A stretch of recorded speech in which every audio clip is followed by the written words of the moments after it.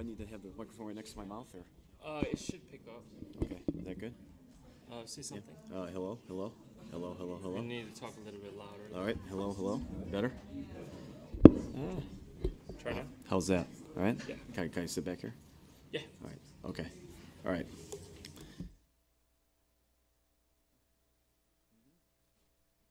Very much so, because I'm sitting up in my chair, which I'm not used to doing. All right. Yeah, I like to sit back, put my feet up. All right.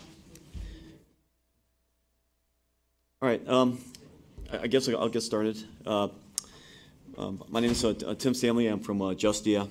We do a lot of free law stuff, and to support our free law stuff, we do a lot of client development stuff. We work a lot of recent grads and actually lawyers that have been out of practicing for a while in terms of how they sort of market themselves, and that's sort of our revenue stream. But a lot of what that's led to is some thoughts I've had in terms of attorneys getting work, getting jobs, and sort of maintaining their place in the marketplace, especially when things have changed quite a bit.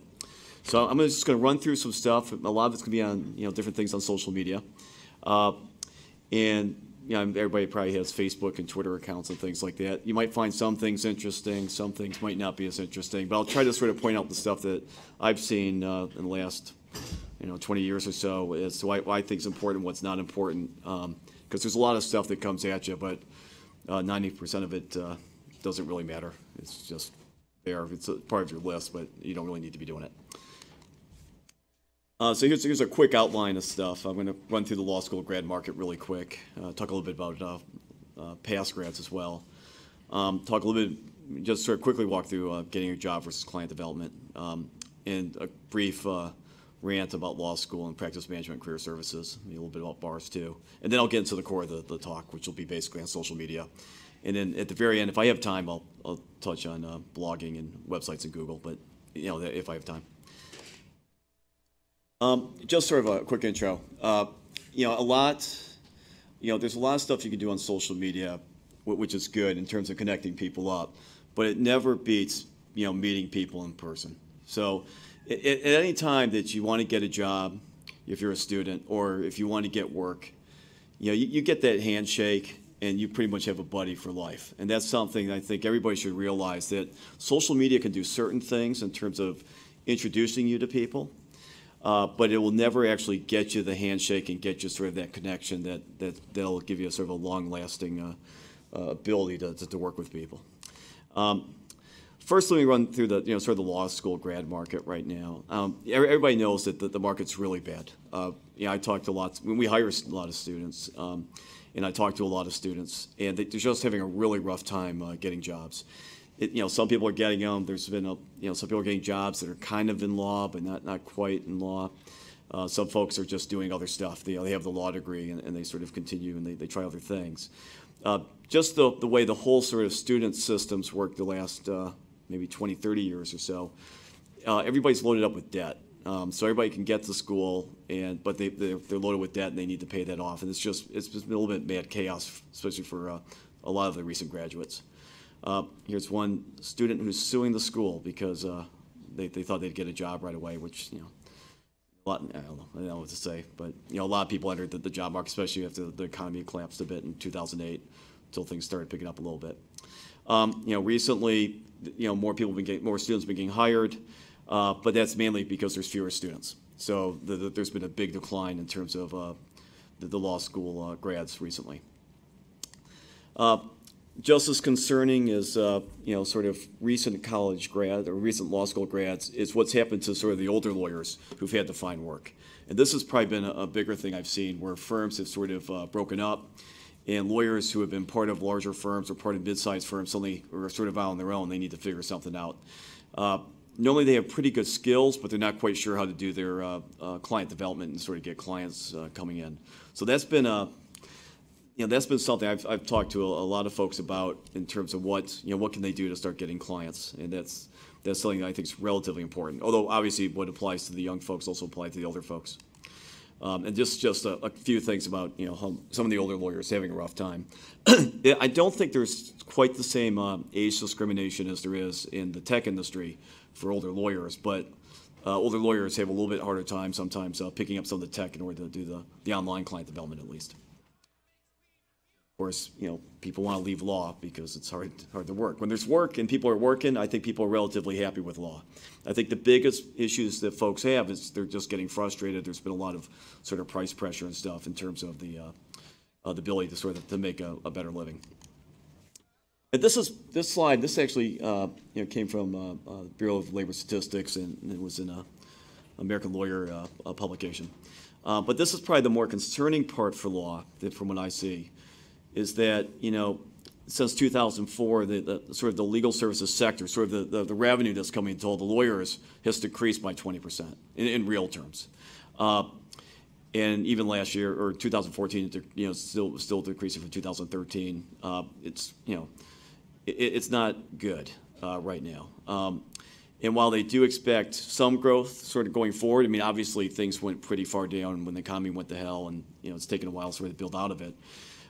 There's not that much growth. So, you could say part of that was, maybe that's LegalZoom's fault, right, or Rocket Lawyer or something. But I don't really think they're cutting that much into the services. I think a large part of this has been large companies forcing law firms sort of to reduce their cost, and you have a lot of the larger firms sort of having, groups of attorneys either overseas, or I think there's I read something they had some guys in Morgantown, West Virginia, because of lower cost of living, but they're also paying these lawyers less money, and so there's different things going on there. So they try to reduce their cost in order to please the corporate folks who have got much more aggressive on controlling both litigation and legal costs in general. So it's a little bit tougher than it was, and certainly there's different sectors of the market or different sort of practice areas, but it's getting quite a bit tougher. Just a couple quick things here. This is sort of getting a job. That's students trying to get a job, just trying to get hired by another firm. That's one thing I'll discuss. The other one is sort of basic client development, and this is Jim Butler. He has this thing called Meet the Money, which is in LA, does a lot of real estate things like hotels and things like that. Donald Trump Jr. was there, so that's pretty cool. Well, maybe not. But it's two different things, right? I mean, there's a lot of folks that just want to get a job so they can get on with their lives, and they might want to use, online stuff, social media for that. And there's a certain set of things that you need to do there. And others, they've got their job, and they just want to grow their business, and they want to sort of dominate it. And the one thing I would say that I've seen is that whether you're with a small firm or a large firm, the only real job security that exists right now is if you're able to bring clients in. So you might be a great lawyer, and look, sure, there's a few lawyers that are so great that they're always going to have work. But those lawyers that are actually bringing in clients are the ones that have the greatest job security, because they are sort of an army of one, and everybody wants them. Everybody wants to hire them. They want to bring that book of business over, or if they're a personal injury firm or criminal folks, criminal defense. If they're pulling in clients, they're pulling in revenue, they're able to grow their firms and sort of hire more people. So I really think that the client development part's much more important, and I don't think you really get that in law schools too much. So I'm briefly going to make my rant about law schools, and then I'll continue on to what the talk's about. I think to me that the big thing with law schools, there's a couple things. One, I think it's a lot of it is disconnected from the practice of law, and I know there's getting people to think critically and stuff like that. But I know you want to get more people in the clinics, and there's different things there. To me, the biggest problem with law schools was it doesn't really have anything to do with that. It has to do with the fact that you give people classes at least the first year, a little bit the second year, where for a lot of the classes, 100% of your grades on the final exam. And what happens is you end up, you're trying to learn and sort of get a hold of law school, but you also watch television, you procrastinate, you go out to the bar. I mean, it worked great for me. I'm a really good test taker. I mean, some people don't quite get all the knowledge that they know onto the test. I always get everything I know. I might not know everything, but I'm a great test taker. That's my skill set. It was my skill set back when I was in the academic world. But for a lot of people, they're just trying to get ready for the test, and then they forget it. It's not good. And I'll compare that to like engineering school, where we had we had ongoing projects. I mean, I was busy. I had something due every week, or I had group projects and different things like that, which you get a little bit later on in law school, maybe if you do some certain electives. But I don't think that you get quite enough project-focused work, unless you decide to take it. And if you want to be in law school and avoid it, you could take just classes with final exams, do a few writing classes, and you're set. It's really, I think it's really sort of a problem. The other part is that most lawyers, maybe 2/3 of them, are somehow involved with actually running a small business, whether they're solos or part of small firms. And that is business. I mean, I can tell you, I've talked to thousands of lawyers from my fine law days and through Justia now. And almost the number one thing I can tell you is whether the attorneys I'm talking to are successful or not, regardless, more important than even their SEO ranking on Google, is whether they're organized. And you can tell when you talk to folks. Do they do things in an organized manner? Are they able to make appointments? Are they thinking systematically? When you have conversations with them, do we have sort of an outline in terms of what they're sort of going for? You know, the organizational skills, again, I think, you know, just having finals, you lose a lot of that organizational skill type of thing. You need to build that up by doing projects. And we sort of get people out there and suddenly they're out working and trying to do small business stuff. They got accounting stuff. They got their own collections to do. They got their own bills to pay. They need to do some marketing. And it's the skill set's not there. And most of these guys try to learn on the fly, but they basically, I would say, lose somewhere between 3 and 4 years of what they could be doing if the law schools took, I don't know, 1 year, they'd take one class overall and force everyone to take it on basic law practice, get them actually sort of talking about how to run a law firm. And it's not just practicing law. I mean, practicing law is maybe 35 to 40% of it. And a lot of the law these days is just filling out the forms. You do a bankruptcy, you go there and you just fill out the forms, you get the stuff, and you see Sears still show up, nobody else shows up, and that's it. But so there are things like that people don't quite get because they're thinking about, I don't know, Griswold and whether Roe v. Wade was properly. That's great, but I'm talking day-to-day stuff, which is a lot of the lawyers. They're actually practicing. I don't think that they're quite getting it, even if they are getting the basic sort of analysis of how to think. Okay, so that's the basic stuff I have on the law schools and the market. So the market is shit, and people are having a rough time getting jobs, and law schools can do a better job. But I know you guys are always thinking about that as it is. First, let me sort of walk through here on the social media stuff. The big news, of course, is that Google Plus is putting up brand new profiles. So this is the old one. This is new ones. Who here has a Google Plus profile? And who uses Google Plus? Right.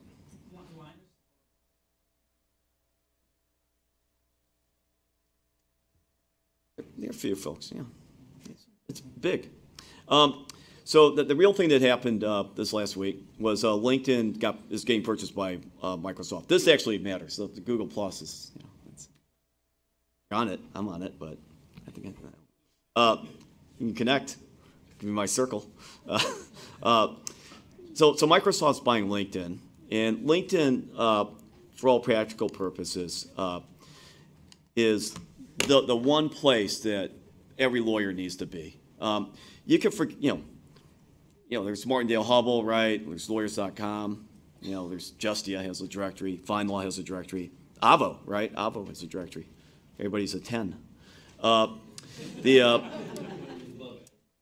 is no bigger lawyer directory than LinkedIn in terms of lawyers have actually filled out their profiles. There's nothing bigger. And there's nothing more important from a lawyer standpoint in order to get a job than being on LinkedIn. That's the number one thing. It's not even having a good blog that's ranked high in Google. The number one thing you need to do to get employment, if you're a young lawyer and law student, is to be on LinkedIn. And that you need to fill it out, and then you need to connect. I can't understate that. So I don't know exactly what Microsoft's going to do with it because initially I put my talk together, I didn't see that coming, but we'll see what happens. I have no idea what that means. Go. My brother works for LinkedIn.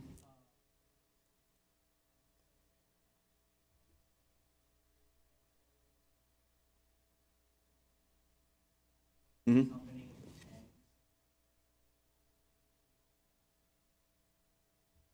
Okay. So Except I think they got moved to Windows platform and the Windows Cloud, maybe. I don't know. We'll They see. support a lot of Macs there. Yeah. Yeah, so I mean, we'll have to sort of see, but yeah, it does sound like, maybe they'll run as an independent entity for at least a while. So this is, at least, because LinkedIn's down the street from me, and they closed my gym, and they bought the land across the street to put their new headquarters, which I'll leave it there. Because that's why their stock fell in half, because they bought my gym and closed it, but then it went back up because Microsoft's buying them. So everything's even out for LinkedIn. But this is really the key thing. And I would say this is not just true for lawyers. This is true for anybody. If you're in the tech industry, if you're a law librarian, it doesn't matter. LinkedIn will turn out to be the best place for you to find a job. And even if you have a job that you like, you should still be in LinkedIn and sort of make your connections, because there's nothing like getting new job opportunities coming, looking at you. I mean, I get contacted at least a few times a month. I get a lot more sort of business opportunities a month, but for real jobs. I mean, CEO, CTO type jobs that I might want if I wasn't doing what I was doing. And I get connected for other people in terms of references and stuff all the time, at least a few times a week on that. So LinkedIn's really the main sort of key thing on that. And that's really the big news. And I'm going to go into much more detail about LinkedIn first, because I do think they're important. The one other thing I would note is that on a personal level, you want to have social media profiles, on all the different sites. You don't necessarily have to participate on all of them, but you want to have them. And the reason is they tend to rank really well in Google. So like your LinkedIn profile will rank well, your Facebook one will rank well. And so I did a search on Tim Stanley, but some right-wing guy from Great Britain has taken over my name, who writes, he's very conservative for an academic. But he has lifetime tenure, so I guess he can afford to be. Yeah, I know it goes through you. Yeah. I'm sorry, it's really not that bad, John.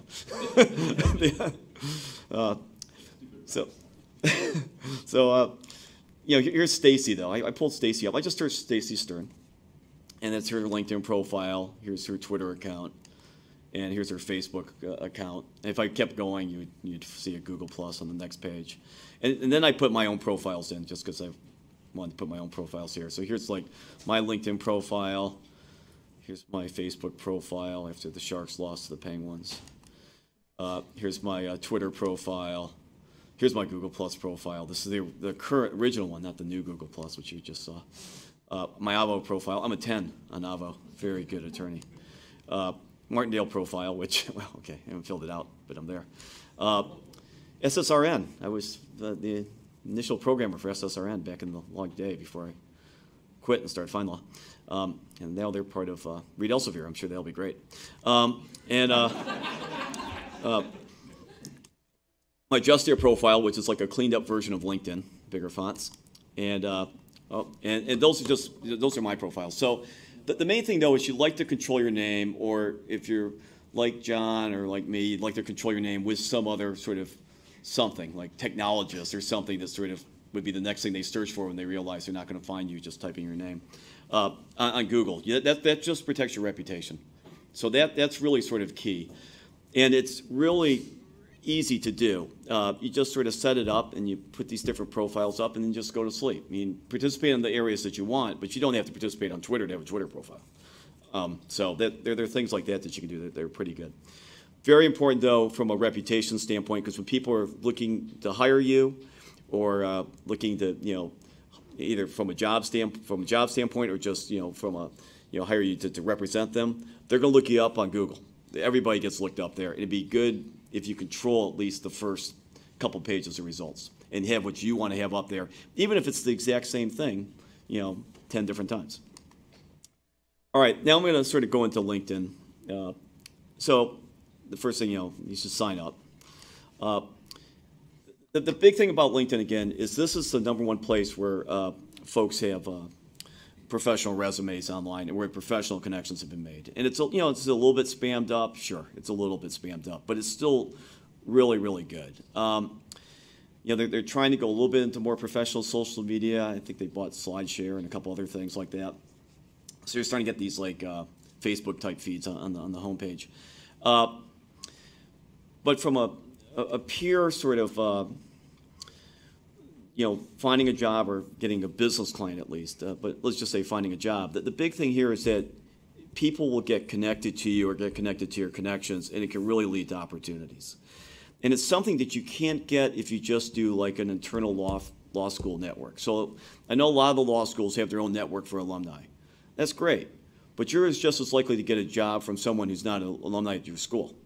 What the law schools should be doing is getting all their students into LinkedIn and telling them to connect to each other right away in LinkedIn and connect to the professors right away in LinkedIn. Because it's awkward sometimes to ask somebody to connect to you, right? I went to law school with you back, remember a long time ago? It's 20 years ago, whatever. But if you do it right when they enter and you sit down there and the professors also connect in, and the professors have huge value in terms of connecting these students, because the professors are all connected to other, other lawyers that own firms and things like that, or, for different purposes. That would be of huge value. And I've talked to different law schools about this, and some might do it, some might not do it. But to me, getting the current students into LinkedIn is probably the most important thing that a law school can do right now as far as their sort of career development goes. Because you have no idea what the hell is going to happen to these students 5, 10 years from now. You don't know. They might be part of a firm that went under. They might have tried, maybe they stopped out of the workplace for a bit and they came back in. But if they're still connected to everyone on LinkedIn, they've got the ability to post something looking for a job and stuff, and they don't have to sort of start all over trying to find these connections that they had. And again, I would say one more time, it's just as important for the professors to connect to all these students as it is for the students to connect to the students. But I'd almost have like a day where I brought in all the students from the 1L students when they start up and say, all you guys are creating a LinkedIn profile today. You're going to spend, take your resume, you're going to put it online. We're going to spend 2 hours on that, and then you're going to connect with each other. Give me your URLs, and here they are. Go connect with your brethren, and all the professors are going to connect with you, because that's part of their job is to help them get jobs. I mean, that sort of needs to take place, or the other folks that work at the law school, all the tech folks, everybody. That should be something that's relatively important. I would say the same thing's true with anybody that works anywhere. That you should go into LinkedIn and you should try to get connected up to folks. I do it whenever I go, like I was at Wilson Sonsini helping a guy who's got a different company going. I was just meeting with a few other folks there on the knowledge management side. I immediately went back and I immediately sent them LinkedIn requests to connect. And I got 2 out of 3, which is pretty good. I mean, the third one may be later. They log in, but they will get notices about it, and it's a core thing to do. Like everyone can connect to me on LinkedIn. If it looks like I'm somehow would know you, I'd like to connect to you. It's a big sort of win. So here you basically get a LinkedIn profile. You should fill it out fully, and that's probably that's certainly important. You should write a good summary and things like that. And so this is my basic edit screen that I would see. See, I'm an all-star because I was on LinkedIn early or something. But I was on LinkedIn when it was like under 20,000 people. It was still starting up. And half the people, I think, were bots. Like they were real back then. But certainly they have like 300, 400 million people now. And at least half are real people. Here's what it would look like. Here's what my profile looks to someone I'm connected to. Now, look, I'm not really looking for a job. So I don't have a professional photo up. And I have a picture of my dog. But you would put something nicer if you were looking for something, right? You wear a suit. I mean, don't look, if you want to you could get hired as a programmer wearing a sweatshirt, but you're not going to get hired as a lawyer wearing a sweatshirt, but I don't care. But that's me, though. Students should, look sharper than that. And this is what my profile would look like to someone who wasn't connected to me on LinkedIn. So this is, there's different views. And you should look at what the different views are for folks. And ideally what you want to do is you want to open up as much data to everybody who searches you, even open up your profile to Google to be indexed. You have control over that. The one other thing I would say about LinkedIn is that you should go in your privacy settings. If you don't want people knowing that you're visiting their profiles, set that, all right? I think the default is they'll see who you are. At a minimum, they'll see where you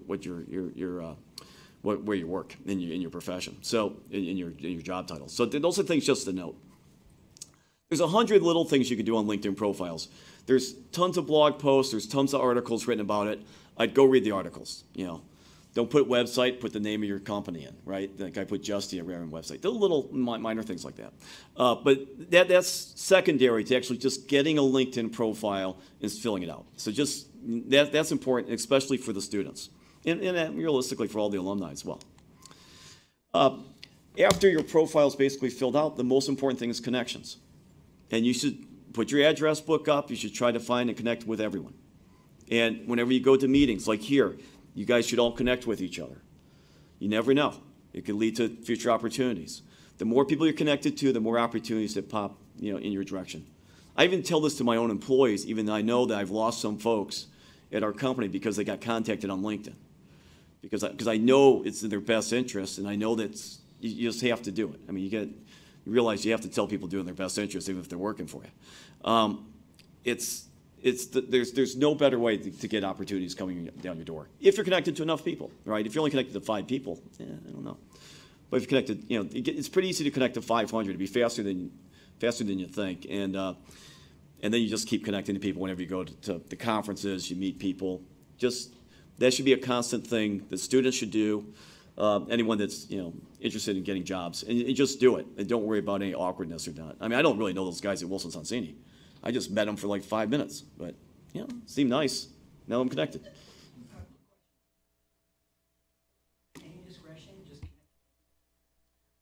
I connect to most folks. I get connected by a lot of sort of service providers overseas and things. They aren't really connected. I don't know who the hell they are. I got like 400 or 500 invitations sort of sitting there. I don't disconnect. I don't like Mark. I don't want to connect to them. I just sort of look at them. I try to figure out. Maybe later I'll connect to them. If they're a lawyer, I'll connect to them always. If there's someone that looks like they're connected to people I know, I'll go read their resume and I'll see if I want to. But if they aren't connected to anyone I'm connected to, and it looks like they just want to sell me SEO services out of India, it's fine. They're probably good. But I'm not going to necessarily connect to them right away. So I don't know. But certainly the people that you do know and law school folks, like you should go into different groups and connect to everyone in the group that's a member of your law school and things like that. That's just a no-brainer. And it helps if the law schools tell people this is what we're encouraging people to do in the group. So if they go to the group and they say, hey, we want everybody to connect to each other. So if you start getting invitations from other people in Chicago, Kent, why don't you guys connect, right? Things like that. So those types of things can be very helpful. And then, again, longer term, you've got this network of alumni that even though you don't control it within your own private law school network, you've actually created real value for these folks, and they're starting to bring in outside connections as well. And those might be business relationships, those might be referral relationships for other types of cases, or those might be job relationships. So nobody's really doing this yet on the law school side. I mean, nobody's really sat down and made this a focus of like future career development. But if I had to do something, I would do this. This is much more important than building up an internal network where we're going to randomly post the 10 jobs that we get that come in from different law firms on an email list. Not that I discount the value of an email list. They're valuable. But LinkedIn is much more valuable in terms of the core value. So you want to build up your connections. And that's the core thing from individuals. And that needs to be encouraged by the law schools. Secondly, the law schools have a few pages. They've got basically 2 pages. They've got one page, which is as an employer, and the only way you can really tell is the word companies up here at the very top. And they get a page that's sort of shown as a law school, as a university, which sort of connects to all the people who say they're a part of the university. So I don't know why there's 2, but whoever runs the law school should get connected to that, and they should use that law school page to promote out that they want people to connect. So you need to take advantage of your law school page, which everyone that went to your law school will go to and say, hey, we want people at Chicago, Kent to connect. We want people at Michigan to connect.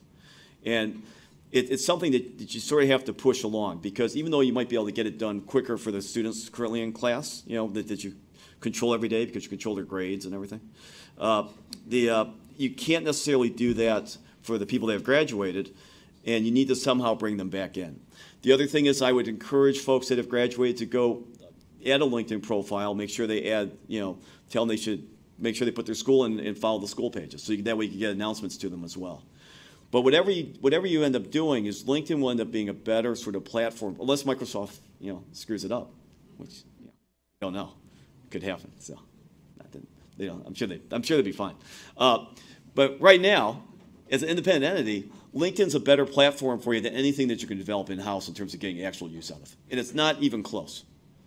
So you spend all these IT resources, all this stuff, and all these meeting stuff. Just tell your students and your alumni to get on LinkedIn and get control of those groups and get control of those pages. And do a good job on those pages, and they'll actually turn out to be a bigger win. So anyways, 2 pages. The employer page, that's where you might post jobs and different things like that. And then there's the school page. All right, the other thing that you have is you have different groups. Now, there's lots of different groups on LinkedIn, and anyone can sort of create a group. And if you go in there, you might discover lots of sort of groups that are around. This is the Michigan one. And what's interesting about the Michigan one is the Michigan one's actually controlled by the people that work at the school. And groups are good. I mean, groups are quite powerful because you can push out emails and things like that, and it gets that interaction that you're not going to get on the pages. You're not going to get that really on the company page. You're not going to get that on the school page, at least in the current versions. And I know LinkedIn's trying to go back and talk to some of the group owners. Things have changed quite a bit over time. But to me right now, it's from a law school standpoint, it's a separate area where you can actually tie people into conversations as well. So it's more than just a one-way push. But you need to control it. So like here, Michigan has their admins. There's career planning is the owner. You got communications folks. You got both your career folks and you got your sort of a development office controlling the groups. And that part's good. The one thing I would say that most people that really go, I mentioned LinkedIn, you get jobs on LinkedIn, but the other reason people go on LinkedIn is to look for jobs. And so I would post periodically jobs into LinkedIn. I make those messages. And they often, in groups will have a separate job section. Those jobs disappear pretty quick. If you want to make sure the job sticks around longer, put it into a conversation. LinkedIn really wants you to pay to really get your jobs featured, so it's a little bit harder just to post them in your group. But you can always start them off as a conversation, and that always sort of leads to things. So this, Michigan, 4,800 members, it should be doing better than that. It's a big school. But it certainly has at least the focus and the attention of the administrators in terms of who's running it. I mean, this is like, it's a good group, and it looks like they have support staff there as well. You need to keep conversations going. You need to do work, but it's not that much work, and you'll get more value out of it than doing the same conversation on a private network. Here's an example. I just searched Harvard Law here. And I searched in my normal Chicago Kent search, but they didn't have one. So Harvard has a ton. There's all different types of groups here. And if I ran the law school, I would try to sort of figure out what the groups are and try to figure out who's running things, just so I had a little bit of idea. You don't have to control them all, but except for the big alumni one. That's one you want to control.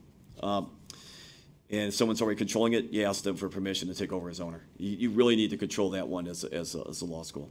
Here's the Harvard one. Now, the Harvard alumni one was interesting in that this guy, I don't know if this guy's real or not, if he's just a alias for someone that works at Harvard. And look, again, Michigan ad, because I visited the Michigan page first. So, but the administrator of the Harvard Law alumni group is not someone at Harvard. So they don't have control of it. They don't have control over what gets featured, like this featured post here, which is someone looking for 2 positions for a bankruptcy associate in New York and Los Angeles. That's controlled by him. That's not controlled by Harvard. And Harvard might want to have their own messages on their alumni group rather than what a private individual wants to put in.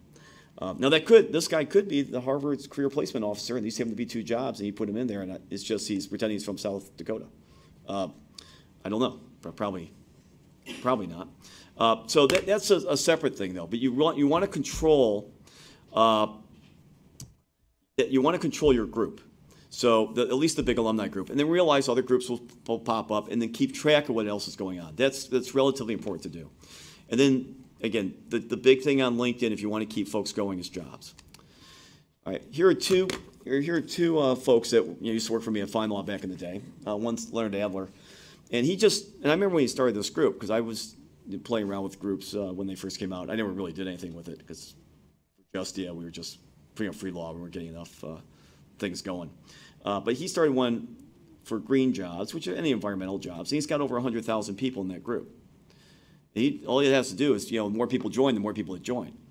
But what drives his sort of ownership of members is the fact he posts jobs. He names it, granted it's called green jobs, but it's the jobs that people come back to. It's like the legal newspapers, right? What do you read in the legal newspapers? You read the gossip about the judge and the attorneys. You read a few sort of short case summaries, and then you look through the job section at the back to see what other jobs that you don't really want a job, but you always look through it, like the Daily Journal and things like that. Jobs are a big part of any sort of thing that involve sort of constant current awareness, even if people are employed. So if you can somehow work jobs into your group, you now have a reason that people will keep coming back. They'll come, even if they don't want the job. They're going to come back and they'll just check their group and say, well, I don't know, maybe I'll leave Kirkland Ellis. It's not that great. Something like that. And just see what's there. So those types of things drive traffic, drive membership. So green jobs, again, this is just a single guy, right? Just one guy just started this thing. It's 100,000 folks. It'd be easy, even if you want to limit it to your own alumni, you'd easily sort of get ownership of it. Or if you're a law school and you want to really own a section of LinkedIn, you could do a law jobs place as well. You could do all law jobs, and you could sort of be the law school that runs it. Nobody's done a great job on that. And this is David Rudinsky, another ex-fine law guy who has a cost per click company that just got bought for a lot recently. But he had a job board just for people in the Silicon Valley, just for his buddies. And, 40, 90 folks in there. And these are people that know him and that are involved, Mountain View, Peninsula area, just posting different things. And he actually ended up making a spreadsheet that he put together, which he can now sort of feed it in from a Google spreadsheet, which is pretty good. Jobs, though, drive renewal. Jobs keep people coming back to read stuff. Writing about a new seminar series, that's something you want to fit in there, but the jobs are the repeat news, or the repeat stuff that people want to see, even if they're employed. Companies can also add pages, so that's pretty easy to do. This is our page. This is the edit mode of our page. Are you going to get a lot of traffic off it? Not a huge amount, but law firms should certainly have it, so you should encourage law firms that you guys know, that connected to your university, run by alumni. They should have their own page. All they need is their own domain name, an email address at their own domain, and you can get a page on LinkedIn. Pretty easy to do. And then LinkedIn is moving into the direct services market. This is stuff that they've done relatively recently, where they're sort of doing lead gen. And they're doing lead gen across a number of markets, but law is one of their big markets. And so right now there's connections. They have different lawyers that are being featured. And it's sort of they're testing their toes right now into it. But it's pretty good. And what's nice about it is we'll try to get you connected up with lawyers that you're connected to. So it gives you there's a preference sort of built in to a certain extent for lawyers that are somehow connected to you, although lawyers do need to sign up for the service. From LinkedIn's standpoint, it's really sort of tying into sort of what Avo or what Internet Brands has done in terms of really trying to connect consumers directly with, or consumers, non-lawyers with lawyers. And it's a pretty good system, and there's a higher trust factor with LinkedIn, although there's a disclaimer that says they're not responsible for anything. But it's something to note. And you do get, it's good data on the attorneys. So you come in here, you'd fill stuff out, and the number one legal service might be notary, which not really law, but it's something people need sometimes. They sort of classify it there. Everything else is the law practice. And I would say right here, this is how they make revenue, which is why they start off with personal injury, then DUI, then criminal. I mean, this is you want to know how to make money off consumer lawyers. This is your list in order, pretty much, at least from my experience with fine law and Justia. So IP lawyers never want to advertise. But personal injury guys, DUI, no, yes. And then you fill it out. I filled out business, and then it sort of walks you through different steps. No big deal. But this sort of tells you what LinkedIn's going into, and lawyers should sign up for the service if they want to get some more business directly from LinkedIn, or just to try it out. It's never a better deal than when it first comes out, because they'll cut deals with you. Later on, once they have everything sort of rolling, then it'll be harder to deal. So something else for lawyers to do. All right. So I would quickly sort of summarize LinkedIn, which is sort of my main thing. I'm doing time-wise here. I'm doing fine. I got 20 more minutes. All right. LinkedIn's like the one I really cared about here. Finding a job, it's the best platform out there. There's plenty of jobs posted there. People will connect you to jobs. You'll get contacted. If you build up your network and get connected to other lawyers, other people, that are in the legal profession. For just finding work, for getting like referral work, it tends to work okay for like business, IP, better than a lot of different things where people are looking for personal referrals. Not as good for like personal injury or criminal. Like, a lot of people don't want to talk to their buddies saying, hey, I got a DUI. Can you refer me to someone on LinkedIn? That doesn't, or bankruptcy. But, you know, business type stuff, it's really good. And it's a great place for lawyers and non-lawyers to connect up business-wise. So all the local businesses, it's a separate thing. If you're a law firm, you want to connect up with local businesses, you'll end up getting referrals. Because people are always looking for, people don't ever want to talk to lawyers until they need a lawyer, and someone asks a lawyer and you need to find a referral. And then you have to sort of go through it, and you end up doing the same thing everybody does, Google searches, if you don't know someone right off the hand. But LinkedIn's a great way for that. So it does lead to certain business that way. The best platform right now for law school alumni connections, sort of controlling the alumni. There's nothing better. Nobody really objects to going to LinkedIn. There's a lot of people that object to going on Facebook. And Google Plus, yeah, and so this is best. I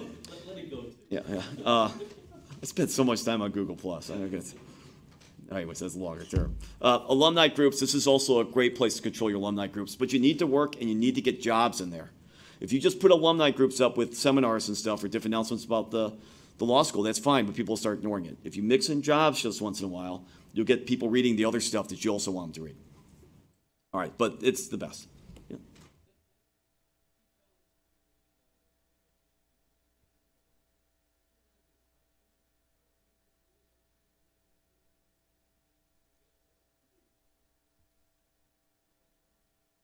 At Georgetown that we do it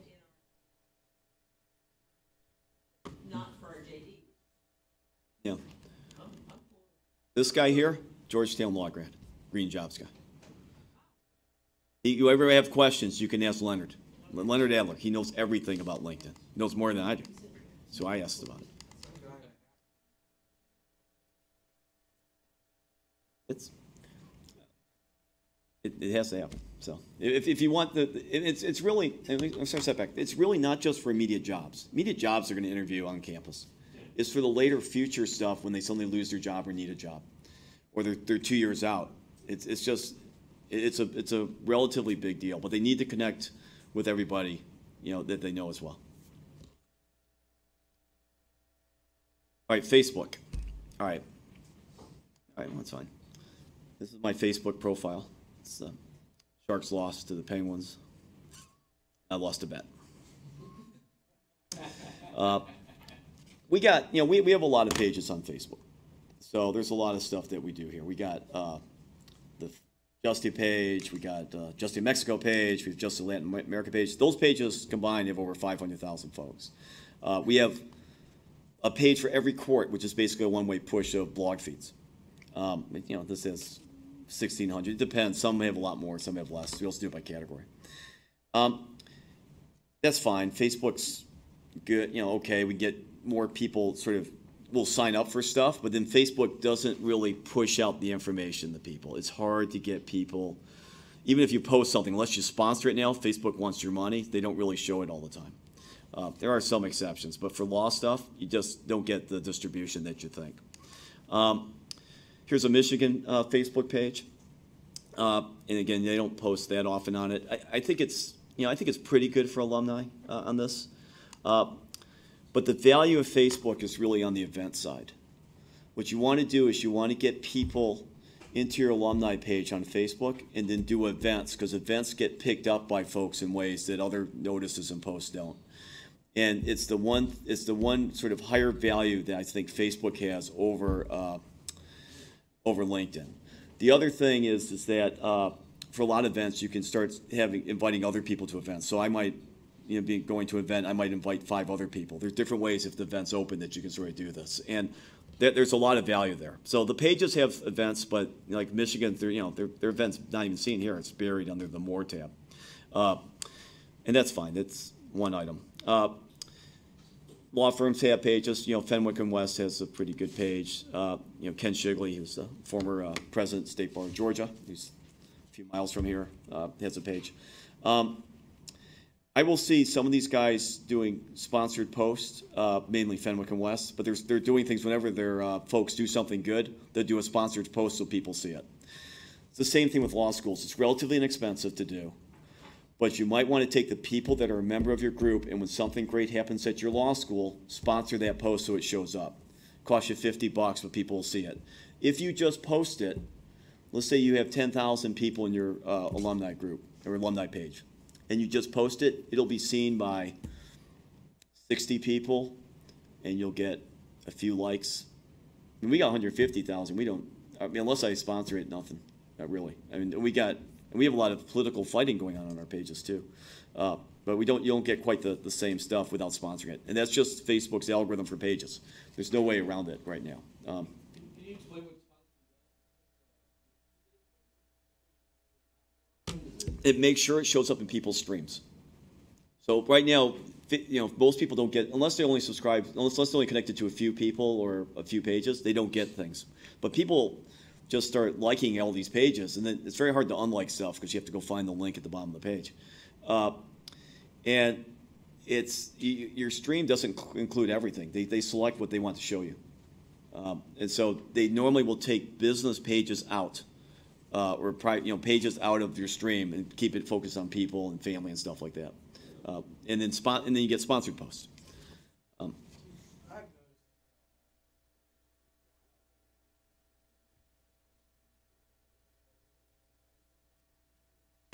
value judgment? Yep. How many people to share it with, or is that It's people sharing and liking? if it's tied in with current news awareness, that'll get more. Facebook will, if you use certain keywords like congratulations or happy birthday, there's certain words that'll get pushed out more because they think people want to see those words. So you go to different sites, you can find a list of keywords that you could use to get your post showing up more. Photos do better than text posts. Uploading a video. I mean, if you want to see the difference between how Facebook treats content on their site and links, upload a video, see what your traffic is, and then link to a YouTube video, on Google service, and they won't even show it. I mean, you get nothing. So they're really pushing video right now. So if you really want to have someone see your a page without sponsoring it, or a post without sponsoring it, put up a video and then write stuff around it. Doesn't really matter what the video is. They're going to push the video, right? It could just be a cat running around in a circle or something and say, look, everybody's working together or something, and then talk about what you want to talk about.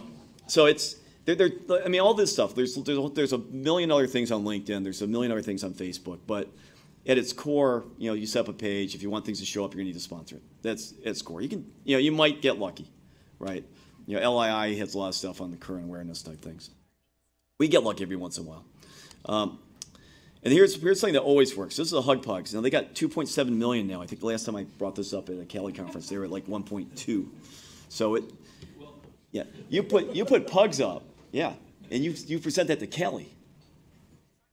Doubles the traffic, right? That's never 1.5 million. And we're not the number one pug. That's Roy or some other pug. That's Celebrity Pug, but that's got movie stars attached to it. But this is pretty good. Pets and things like that. You have a law dog. You have a dog in the office. Post your dog on the office. That works, right? Anything involving animals works out pretty good. So the Hug Pugs do great. But we also share a lot of people's stuff. So we don't, we share photos and we mention we're sharing. We don't just post our own dogs.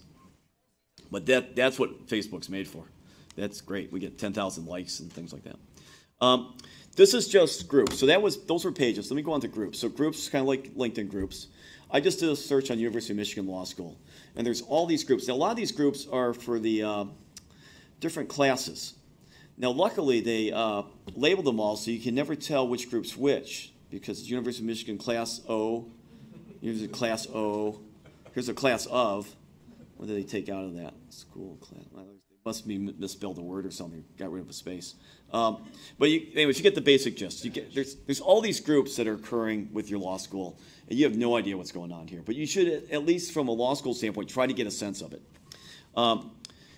This is the class of 2013. I can tell because it's up here in the top header thing, because I certainly can't see it here on the graphic. On the graphic, it cuts off. It's University of Michigan Law School school spelled without an L, ...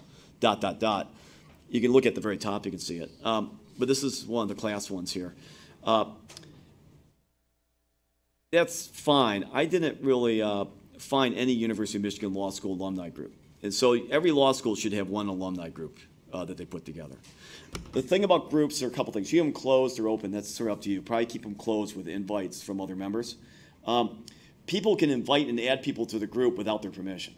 So once you get a group, like I'm in my high school group, right? And someone just added me to it. And all of a sudden I was there.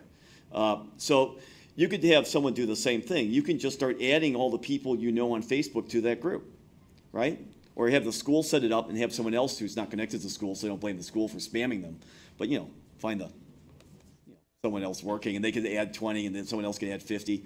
But you just want to start adding it up, and then it grows that way. So it grows quite a bit faster than LinkedIn once you get going on it. But you have to it has to be these invite things for people, invite other people, or just, add other people, and then they can, they add them, and then they can opt out.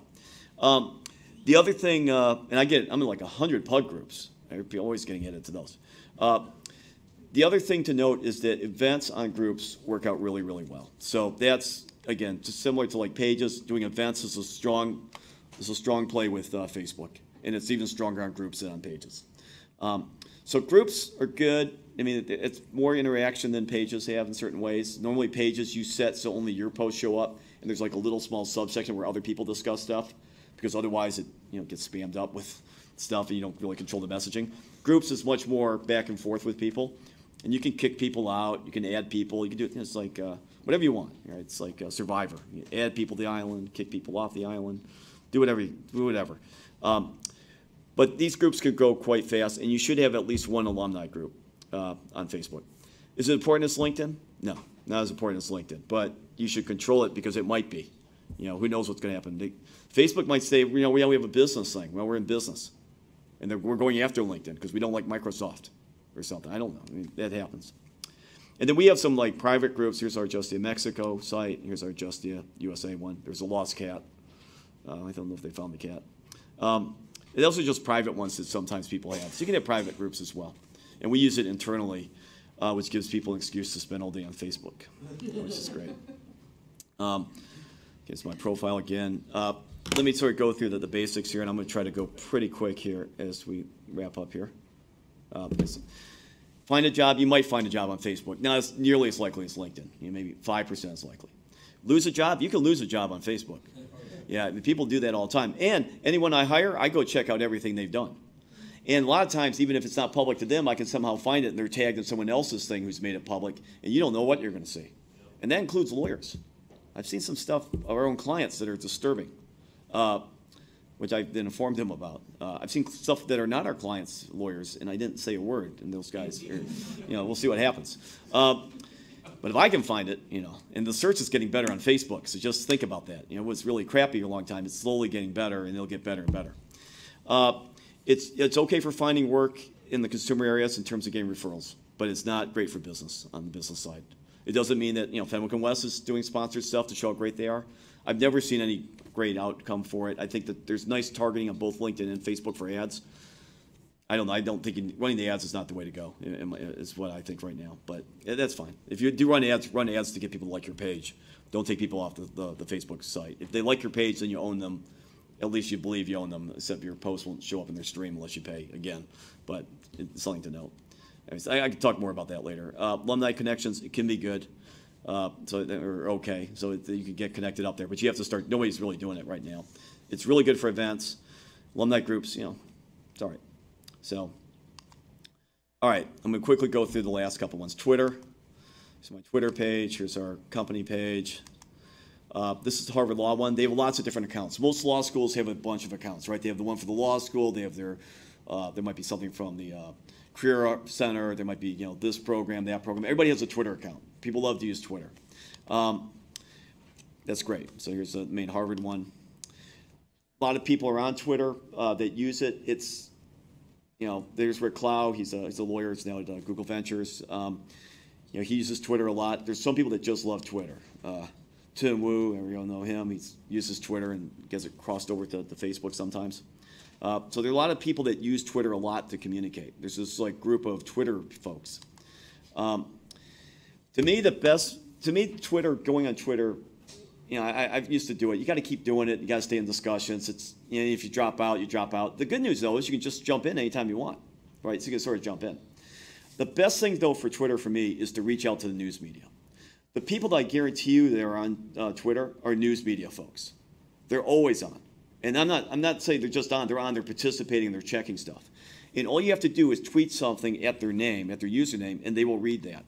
Because the other thing about news media, not just say on Twitter, not necessarily posting all the time, but reading it all the time, they will also track anything that mentions their name. And so if you want their name, you want the attention of someone in the New York Times, Wall Street Journal, it doesn't matter who, they will read what you do if you tweet at them. So it's the easiest way to get a hold of media folks. There's no easier way than Twitter. So if you use it that way, and every once, you might go back and forth, they'll look who you are, and they might not pay attention to you, but a few times they might start paying attention. So rather than doing a press release, you might announce it to the people in Chicago or the people in New York who are on Twitter, because then they see it on Twitter. They also know that when you tweet at them, there are other people that are following them, and they will also see, hey, did you respond back to those guys at Columbia, right? Because they tweeted at you. You have a duty now. It was a public tweet. You have to somehow acknowledge. And as law schools, you have higher capital on Twitter than other folks do, right? There's higher capital. As individuals, you got to make a decision if you want to build out your own personal brand on Twitter or not. You can do it. It'd be great. Not great. I did a little bit. I like Facebook because it's, fun. It's got pictures. Twitter sort of comes and goes. So I'm not on Twitter as much. Here are my conservative ones. Bill Crystal and Jade Nordlinger. Jade Nordlinger went to high school with me. I gave a book report. He interrupted my book report. I had to stop until he stopped talking. There we go. That's my conservatives that I have presented now, so I was even-handed, okay?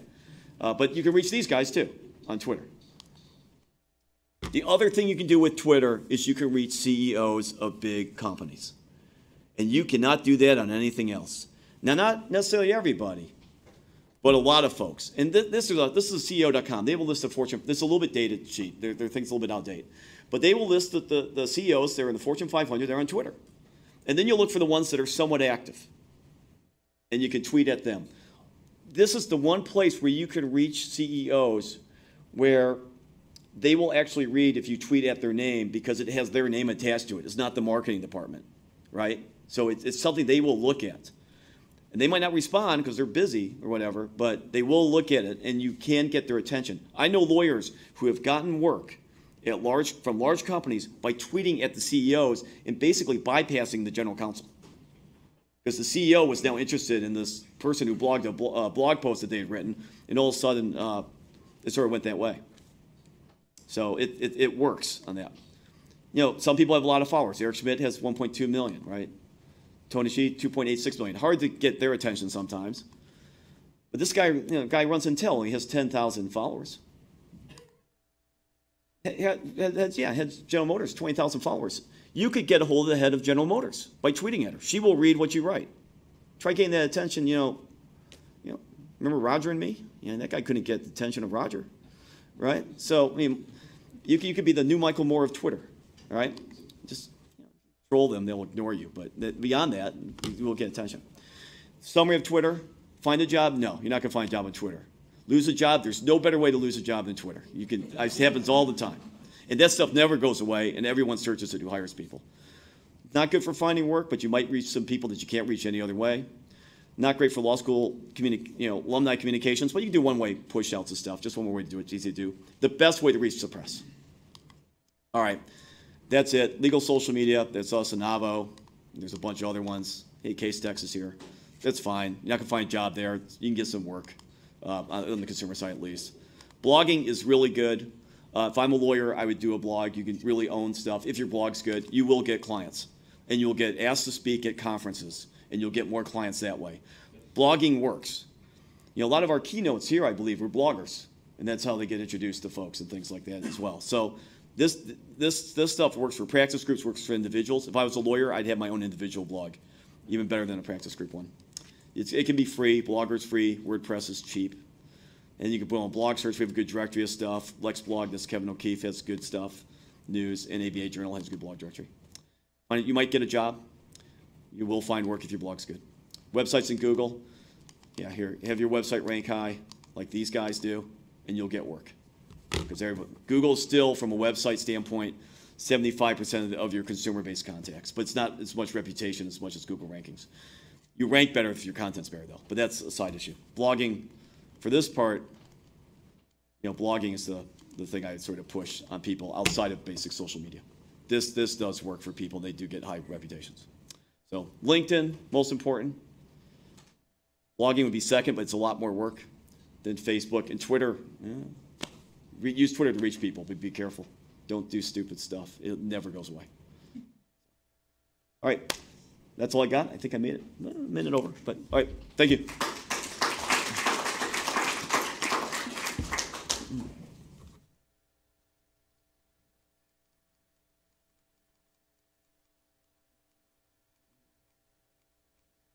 Question about,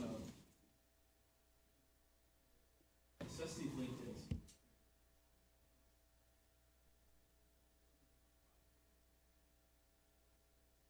Be on LinkedIn? To be LinkedIn. Well, if they really don't want anything up, they don't have to, but aren't they in the bar directories in Martindale Hubble already? I mean, you can put the basic information, then it's just one more directory, and that stuff's already there. It depends. If you don't want work, and you don't want to see that people see you, don't go on LinkedIn. You know, a lot of people aren't on LinkedIn. If your issue is that you just don't like social networks, that's not a good reason not to be on LinkedIn. That might be a reason not to be on Facebook or Twitter, where once you log in, like Facebook, you log in, and then you go visit websites, and they're tracking what websites you visited. That's a separate world, right? LinkedIn's not that way, so at least yet. So I think from that standpoint, it's pretty good and clean. It's professional, right? It's not a bunch of jokers. You know, some people put pictures of their dogs up, but most people don't. Most people suit and tie. But for me, law schools, that would be the number one thing for law schools to do. I think if you got that, and you really got all your alumni and all your current students in there, you would have a network of job opportunities that would really, you know, lift the law school's reputation, help everybody out. But you have to get people signed up, and then separately get control of the groups. But of all those different things, getting your alumni to get into LinkedIn and connect to each other is the highest thing. Secondary from that is having a group and a page and things like that. But that doesn't compare to actually getting people and getting them connected. The law schools can push that, though, by saying, hey, we want you all to connect to each other. Here's a list of people to connect to. And so it's being pushed by the law school, so you remove that awkwardness if people haven't talked to each other in 10 years. And that's where law schools can also come in and help out. All right, thank you.